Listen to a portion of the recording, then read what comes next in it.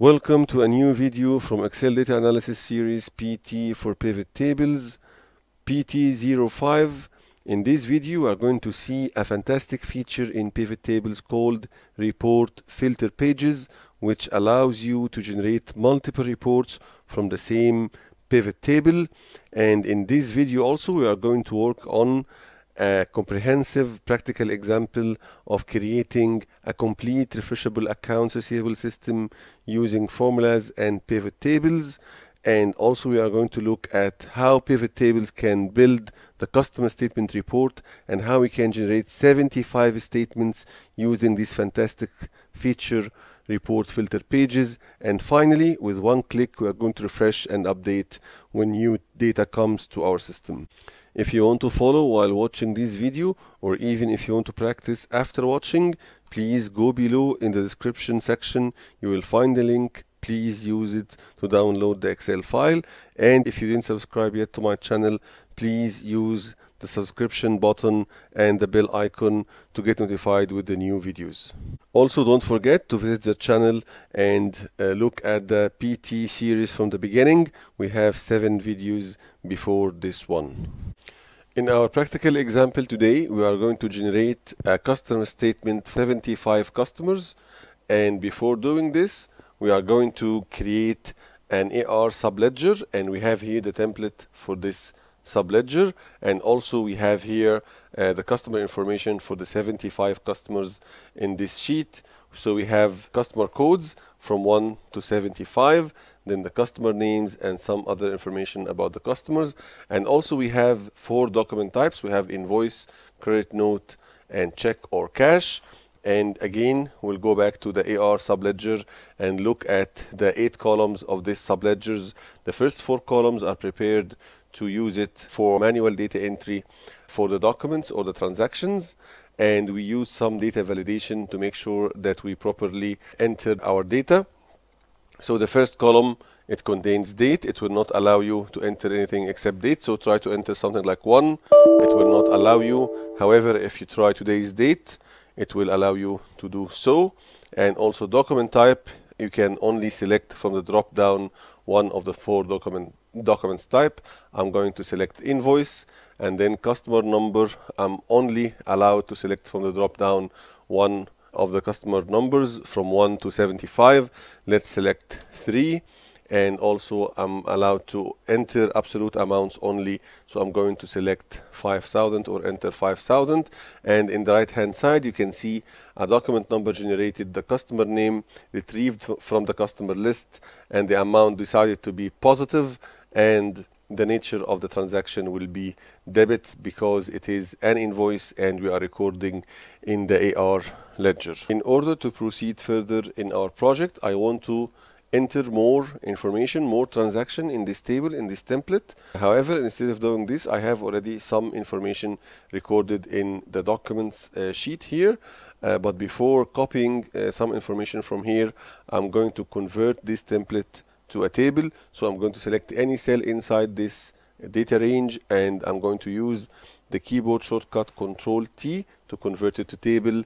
The dialog box create table will pop up, and it's already selected the range, and it will ask you if your table has headers, and it is.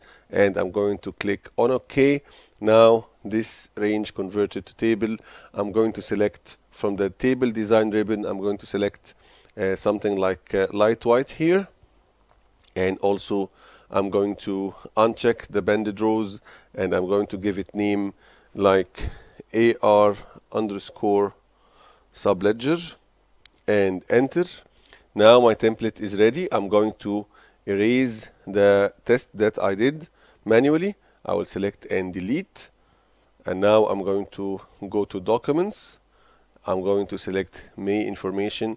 It's like 1,000 transactions. I'm going to select any cell inside the range, Control A to select all, Control C to copy. I'm going to go back to AR subledger. I'm going to select first row of the table, and instead of just Control V to copy, I'm going to use paste special and values. Why? Because I want to retain all the data validations that I have in the first row. I'm going to select paste values, and you can see automatically the table expanded to include all the information copied from the documents sheet. And also, because I'm working on a table, you can see all the formulas copied automatically. Now I'm ready to generate my customer statement. So I'm going to start with creating a pivot table from this subledger. So I'm going to use the keyboard shortcut while selecting any cell inside the table, Alt and V. It will open the Create Pivot Table dialog box. It's already recognized that I'm working on AR subledger table, and it will ask you if you want to use new sheet or existing worksheet. I'm going to use existing worksheet. I'm going to customer statement, which I already created for this purpose, and I'm going to select B2 and OK. The pivot table will be created. I'm going to borrow the name from here, double click, Control C. I'm going to pivot table analyze. On the left hand side, pivot table name, select, Control V to paste and enter. And now I'm going to build the columns and rows of the report. I'm going to start with the customer number in the filters and the amount in the values, and I'm going to select, right click, number format. I'm going to use currency because this is amounts, and OK. Second, I want to decide if this amount is debit or credit, so I'm going to debit credit. I will put it in the columns.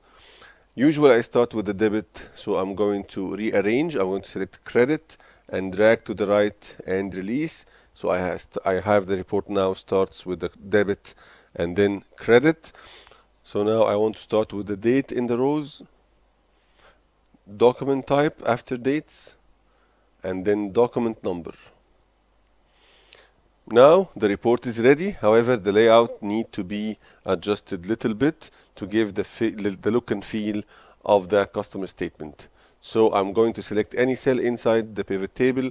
I'm going to design ribbon, and from report layout, I'm going to select show in tabular form. And now look here, you have something like subtotal for the dates. I'm going to just select any cell inside the column date, right click and uncheck the subtotal. Same for total cash or the document type. I'm going to select any cell, right click, uncheck the subtotal.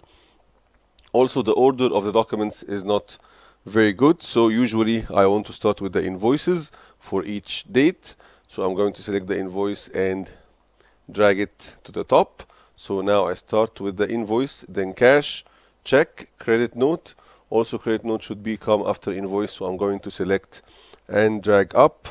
I think now my report is ready. This report is a customer statement, but for all customers together. Now, using this pivot table, I can also generate instant customer statement for every one of the 75 customers using the drop down in this filter. So I can use, instead of all, I can use customer number 1. It will generate quickly a statement for customer number 1. I have the date, the document type, document number, and the debit and credits, and I have the balance at the end. However, this is not what we want to do. I'm going to select back all. We want to use a great feature in the pivot tables, so I'm going to select any cell inside the pivot table. I'm going to pivot table analyze.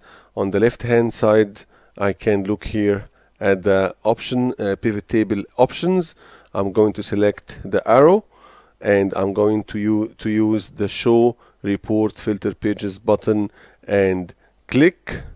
Once I click, it will open this dialog box asking you which filter you want to use. I have only one field in my filter, which is customer number, and please watch what will happen once I click on OK. It will generate 75 reports, each of them representing one of my 75 customers. And here you go.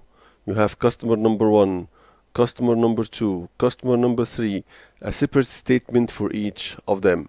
So there is some other cosmetics that I want to do for these reports to make sure that it is complete and nice. So I'm going to select all sheets, right click and select all sheets. I'm going to also press Control and deselect the first 3 sheets.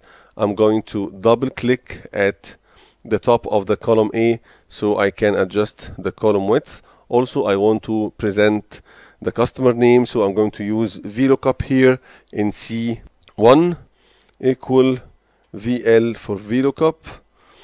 So the VLOOKUP value will be B1, comma, I'm going to customer list and documents. I'm going to select my database for customers, comma, this is the table or array. Column index will be 2, and I'm going to select false because I need the exact match. Close the brackets and enter.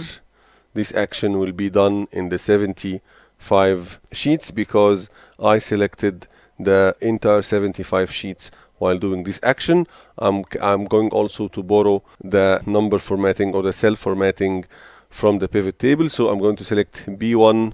I'm going to use the brush, and I'm going to select C1, and again it is performed on the 75 sheets. I can select any of the other sheets and go back again. You can see I have the customer name here.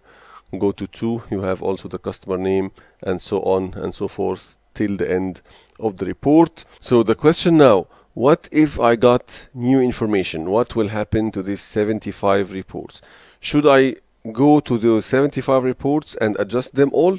The answer is basically no, and let's see how. I'm going back to sheet documents, and as I told you, I already prepared some information for June. It's another 1,000 transactions. I'm going to select any cell in the range, Control A to select all, Control C to copy. I'm going back to our AR. I'm going to the first empty row at end of our table. I'm going to home ribbon, paste, and paste values. It will copy the 1,000 transaction, and you can see the formulas and everything copied down till the end. And now I can go to my first statement. You can see I have only May information. Right click and refresh, and look at this. Now June information included, not only in the first sheet, also in the second, in the third, and till end of the 75 customer statements. So with one click you can update and refresh your table, and with one click you can generate the 75 customer statements. I hope that was useful for you. If you didn't subscribe to my channel yet, please go down, use the button for subscription and the bell icon so you can get notified with the new videos. Thank you very much for your time, and see you in next videos, and goodbye.